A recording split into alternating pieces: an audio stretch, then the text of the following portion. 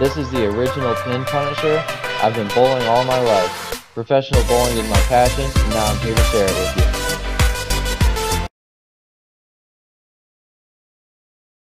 you. So today we are back again with these how to bowl on the sport patterns.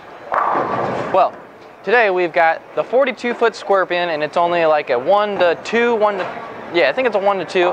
It's pretty flat. Most of the structure is from about 7 to about 15-ish, with it kind of flattening out from about 12 to 15, but you do have that little bit of shelf in that zone. So the overall concentration of oil for this pattern is in the middle part of the lane. Like usual, there's a lot of buff on the outsides, but the middle part of the lane is oiled all the way down to 42 feet. It's also 30 mils of oil, so that is quite a bit of oil on the oil spectrum. So we're going to get into how to bowl on this pattern, some how-tos, and what works best. If you're looking to get a fast start on this pattern in a tournament or your league, you can break this lane down a couple different ways. One, you kind of want a little bit of surface on the ball. You don't want too much surface, or else that ball is going to be unusable for this pattern. But if you break down, I would say in between first and second arrow, because this pattern structure 1 through 5 really doesn't have much oil, but if you get to about like 7, 8, 9, 10, you do see a little bit of oil. For me, I personally had to speed up a little bit if I wanted to play that area.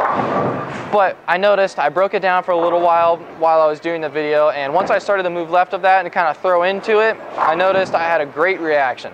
So in other words, breaking down anywhere from about 6 to 10. So that 4-board margin will give you a great spot to have recovery from, especially when you start to move left. And when you are playing on top of it, you'll be able to get your ball to stand up in that part of the lane, and you'll be able to get your ball going through the pins, because there is a lot of oil on this pattern and a lot of opportunity for your ball to skid.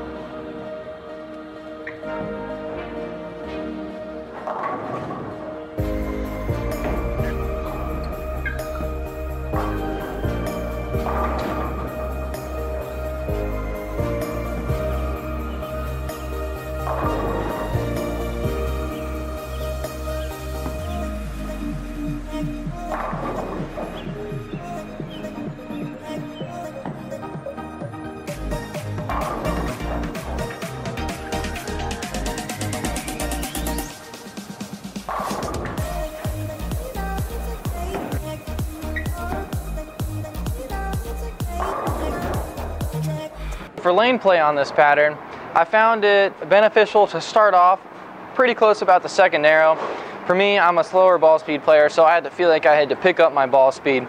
But I tried to stay around about the second arrow. I could give it away from me a lot. Well, not a whole lot, but I could give it away a decent amount down lane. But if I threw it away from me pretty up front, then the ball did get trapped and slide off to the right. But a general starting point around this pattern could be anywhere from about 8 to 12 at the arrows. It allows you to stay in some of the oil of the pattern, but not the bulk part of it. And then as it gets drier, I kind of just migrated left and just kept angling my ball towards about anywhere from like 12 to 8 area. Although I did have some miss right all the way out to 5, but I felt like those shots were kind of lucky. So when I attacked this pattern, I generally tried to keep my launch angles into the 6-pin, and then the further I moved left, I got them into about the 3-6. I never was able to really trap the ball down when I got further left, because the middle part of this pattern, yes, there's a lot of oil, but it's pretty flat. So you don't have much shape in the pattern when you start moving left. So you do have to keep your angles pretty consistent when you're moving more to the left.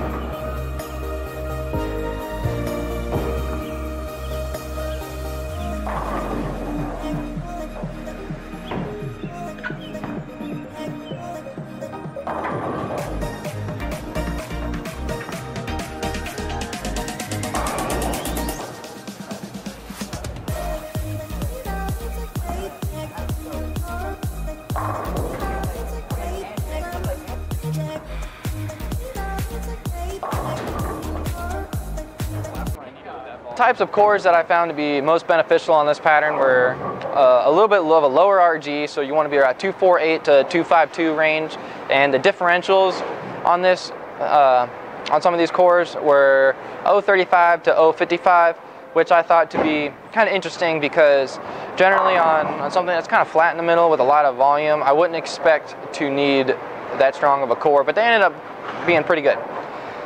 So mainly the covers that I used were solid shell balls, which means that it's all solid, there's no pearl, so that allowed the ball to stay smooth. Now I did end up throwing the hybrid and the pearl covers later as the pattern broke down, but the solid and the slower response bowling balls definitely got the job done when I had to go a little straighter.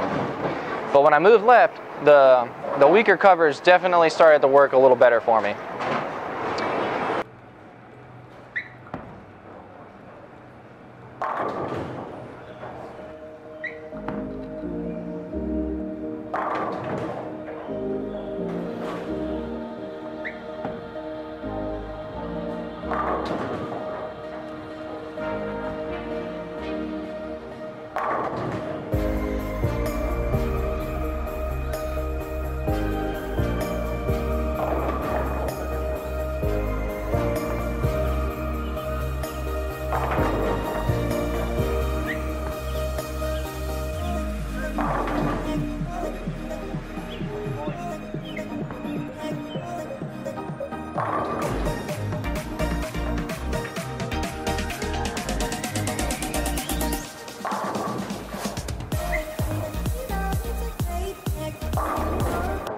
So the drillings, I had a ball drilled to roll pretty straight. It's a little bit closer to my axis point, although it's a higher valve angle.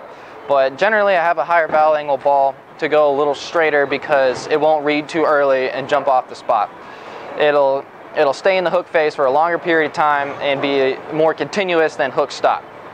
I found that when I play straighter, I do need a little bit more of a continuous ball, mainly because of the front part of the lane. Now, when I started to move left, I did end up with a little bit lower valve angles. Like on my phase 2, I had a valve angle of about 35 to 45, but that was drilled with a 4.5-inch pin. So yes, it flared a lot, but it wasn't too crazy. It allowed me to stay pretty straight still, and it dug in the front part of the lane and all that oil, but stayed smooth down lane. As I migrated left, I kept that same drilling but with a weaker cover, and it kind of slid down the lane fairly well. And then eventually I went to a higher valve angle ball with a longer pin distance, which really got it down the lane.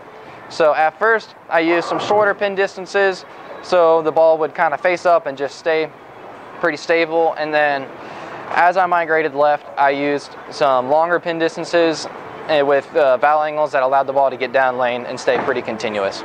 Now with the surfaces, that was pretty key. Like on my phase 2, I kept a decent amount of surface, like a 2000 to 1000. Same thing with my Gravity Evolve, and it allowed the ball to cut into the pattern without reading too early to the point where it would force me left. So I was able to stay in that kind of sweet spot zone, like in the middle of where the shape is in the pattern, with the 2000 and the 1000 grit.